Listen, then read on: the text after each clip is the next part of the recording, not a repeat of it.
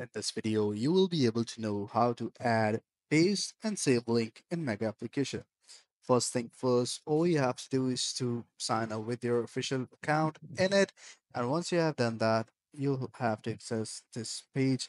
And I will be sharing the link in the description below so you guys can check out the Mega application. So in order to add, paste, and save the link, what you have to do is to go to the shared items on the left hand side. Here you will see a create new link option. Click on it and you will be able to select from different sort of folders over here.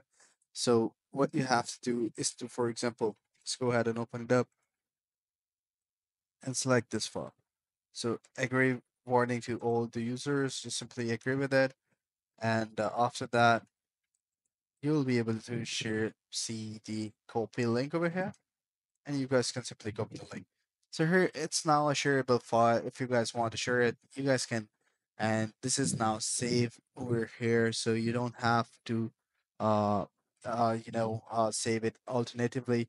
So this is now saved. In order to share this file, or if you want to open this file up, just simply go ahead and copy the link and go to the browser, paste the link in the search bar, and boom, you'll be redirected to that file directly. So this is how you guys can do it. I hope you find this video helpful. If you do, please consider subscribing to our channel. Take care. Bye bye.